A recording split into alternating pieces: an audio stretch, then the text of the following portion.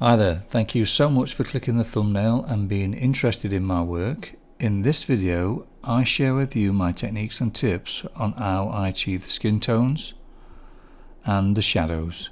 Be sure to watch it right through to the end, because here and there I'll be slowing things down so you can take a closer look.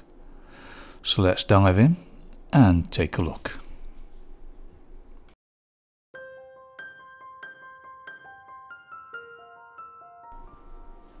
Right, so here's the pencils I'll be using for the underdrawing. Just going to run through this pretty quick because there's loads of videos on my channel that going more into detail with the underdrawing, but for this I'm just going to run through it so I can spend more time on doing more real time in this video for the rich colours. So basically what I'm doing is using the primary colours, red, blue and yellow, with yellow ochre for the yellow, ultramarine blue for the blue, and for the red like a warm red. And then to create the shadows I'm using the complementary colour, which will be in this case olive green, and also the dark green for the darker shadows. Just slowing it down to almost real time here, just to give you a little bit of an idea of how the underdrawing is done. Basically what I'm doing is using this stage to correct any discrepancy with the outline I've done, because it's done freehand, so I'm moving things around. Now I'm drawing this on actual pastel mat, which is like a sandboard, so this is a great way of just to put a bit of pigment down, lessen the tooth a little bit, but you don't want to put too much in, because you need to keep a little bit of tooth there for when you start putting the rich colours in. Then it will still grab to the surface. So I've covered it all in red first, so when you start putting the white it creates pink then. So what you do then is just place the white in the areas you feel it needs to be, putting more pressure on where it's brighter, less pressure where it isn't, and then just glazing over with the yellow ochre. But I'm not really concerned at this point about detail and whether the colour's correct. It's just about getting a little bit of form in there by using the primary colours, the red, blue and yellow, and also using the complementary colour of red to create the shadow. So I'm mixing red and green together to create shadows, and if I need to subtle the red, just put a bit of green on there and it will desaturate it.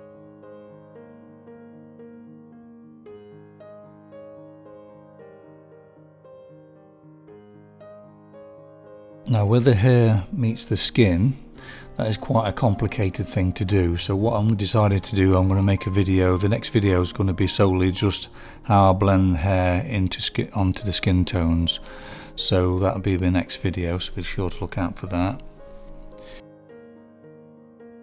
Now here's a selection of Caran pencils I've be using. Now I'll put a link in the description below, giving you the actual single pencil numbers I use, and also links to where you can buy them from as well. When you start putting the Caran pencils on, you'll notice it'll be a bit grainy, so it's just a case of building up layer after layer, using the white and then building the colour on top, glazing. Before I can get the correct value of the skin tones as well, it's always best to get the darkest areas in first and the lightest areas, and then you've got some idea then of what values are in between. So that's what I tended to do there, just rough that hair in. Now this second stage I'm doing with the fresher and brighter colours, it's still a blocking. It's the details and the subtleties are not put in yet. That'll come later. What I want to try and get is the whole picture done in those richer colours, and then go over at the end and doing the details, which you'll see me later in video do. Just slowing it down a little bit just to show you how this second stage goes on. I want to put, like I say, do a lot of real time with doing the actual details, which will be later on in the video. Now for the makeup on the eyes, I'm using this blue, which is like a kingfisher blue. It's got a little bit more yellow in it, so it's a warmer blue rather than this one, which is ultramarine. So I'm using that with a bit of lemon yellow, with this warmer blue, and then just basically getting everything into place. Like I say, it's just the next stage.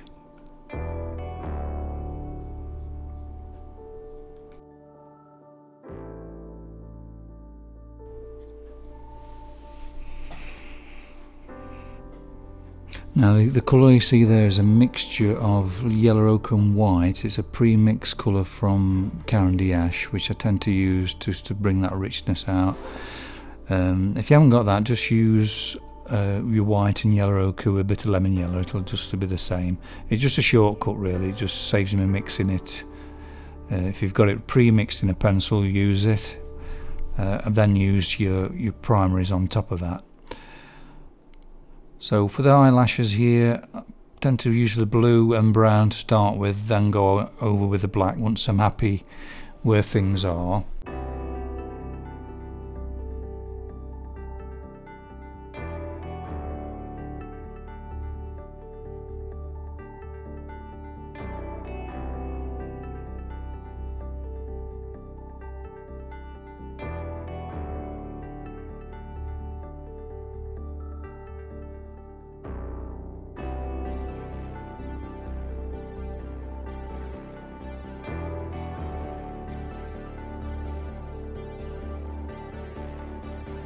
If you would like to support my art and would like to see longer, slower and more in-depth videos, please join me on Patreon. Link is in the description below.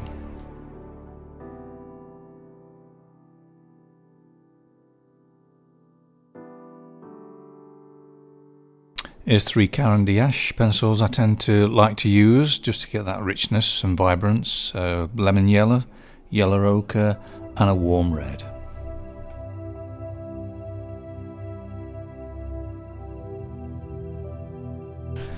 I'm not pressing on the pencil very much at all, just dragging it across the surface and letting the dust of the pastel just apply itself, and then just keep building up on layers after layer.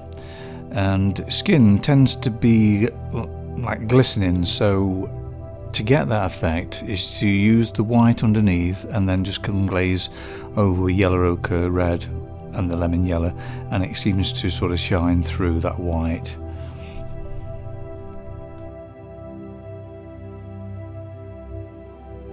Different areas tend to need different approaches as well. So here I've got a pre-mix, yellow ochre and white mix, and putting that on and then just glazing over with the warm red.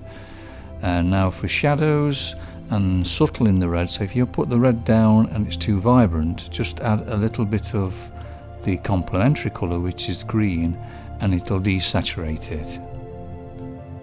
These are the pencils I've used for the lips, just to get that rich and vibrant feel to it. Caran again. All it is like a red and white mix with a bit of lemon yellow in it really. That's why it creates that sort of vibrancy. It's pre-mixed, so I tend to put that in. It just saves time, but you can just achieve that by just using the primaries and a bit of that lemon yellow on top. If you haven't got those pencils, just press on a little bit more and get more pigment down.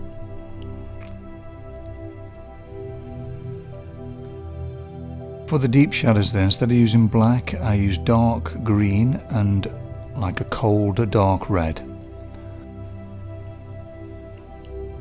Just working through on the highlights and then just keep glazing over the top. So it's just a case of putting the white in, glaze, white, glaze, until you get the desired effect.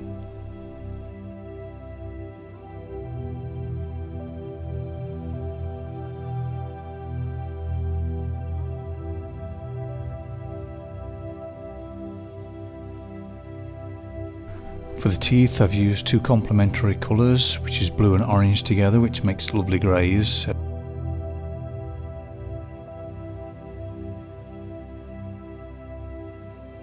If you're enjoying this video, why not subscribe? It's absolutely free, and then you're sure not to miss any of my future videos.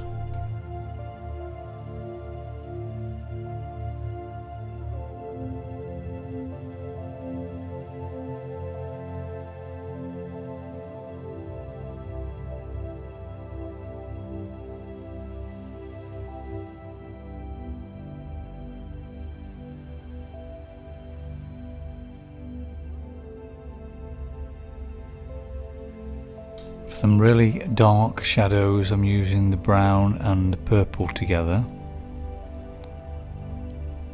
When you've desaturated a colour and you find you've gone too far, you can always bring it back by adding a little bit of lemon yellow.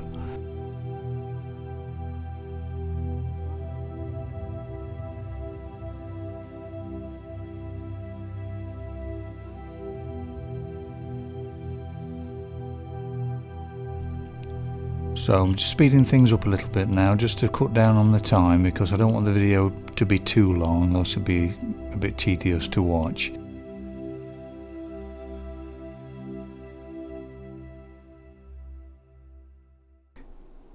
If you're getting value from this video, why not give it a like and share it with your friends? It would mean so much to me, as this would help the channel to grow.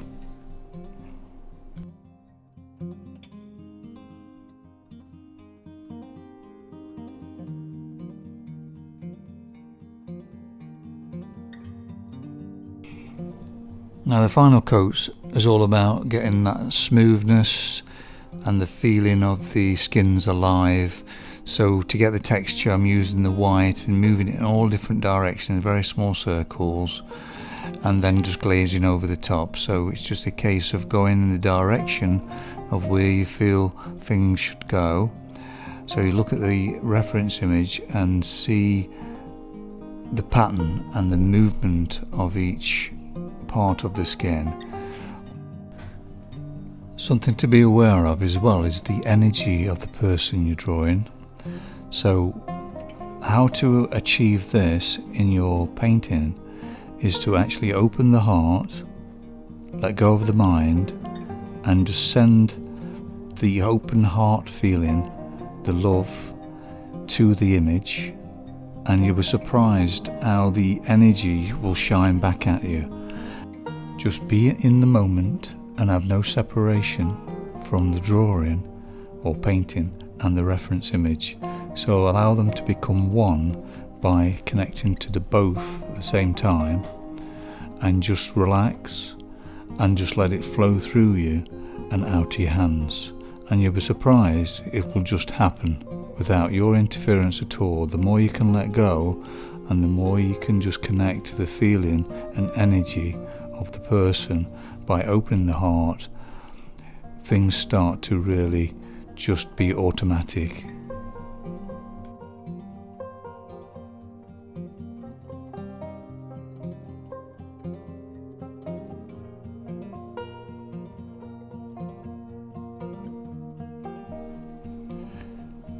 When you're doing shadows, there's a lot of reflected light from whatever is around the skin tone. So obviously this dress she's got on is reflecting back onto the skin.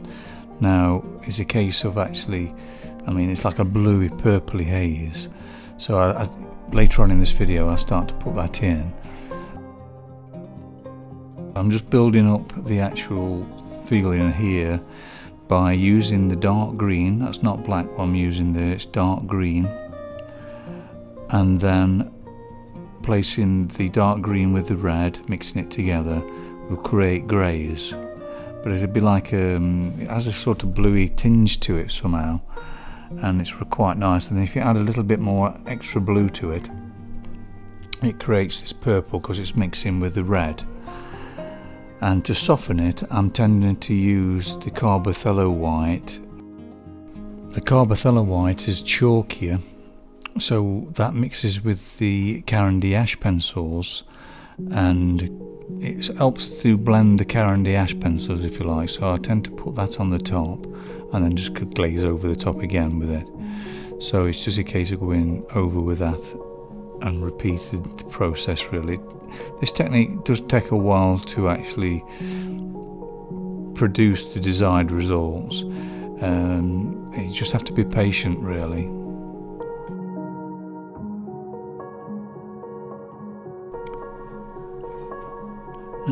Now the ear needs to be softened up now, so I'm just basically going over with Carbothello ones, and I'm using a dark Caran green there, mixing that together and that create that subtle shadow or sort of tones of the skin, and just basically putting more pigment on, but using pencil with pencil to actually blend it. You see I'm not using any blending tools.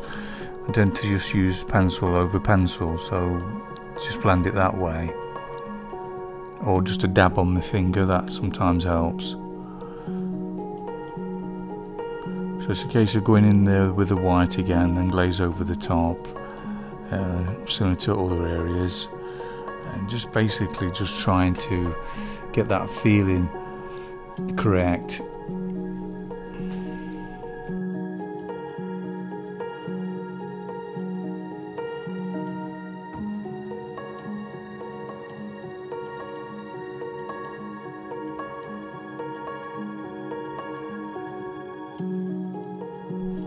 Shadows are really fascinating because you've got all these reflected lights on them. So what I tend to do is use a bit of lemon and yellow in the shadow and use a bit of white, and that tends to give it that sort of softness to the shadow,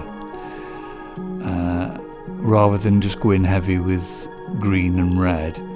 Just keep adding that little bit of lemon yellow here and there, and it sort of lifts it in within the shadow, if you like.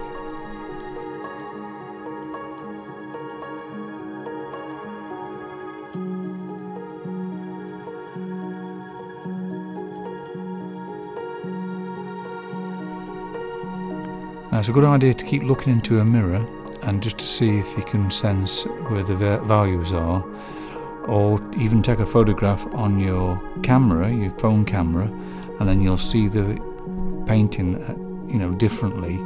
It brings out imperfections where you need to work. So a good idea at this point just to keep doing that. The final details of the face will be added after the hair and the clothes in the background is put in, but this is how the stage is at the moment. Here's the painting at this stage at the correct angle, rather than seeing it in perspective on the easel. So I hope you've enjoyed the video so far. Part 3 of this portrait will be coming out soon. It will be focused on how I blend the hair over the skin tones. So be sure to watch out for that. Take care. Thank you for watching the video right through to the end. If you found value in it and you liked the video, please give it a thumbs up. Appreciate it, would help the channel. Leave a comment and a message in the comments below. Let me know what sort of videos you want me to produce. I've actually left a couple of links here for you to click on, and to subscribe, click on the circle here. It's absolutely free, and then you're sure not to miss any of my future videos.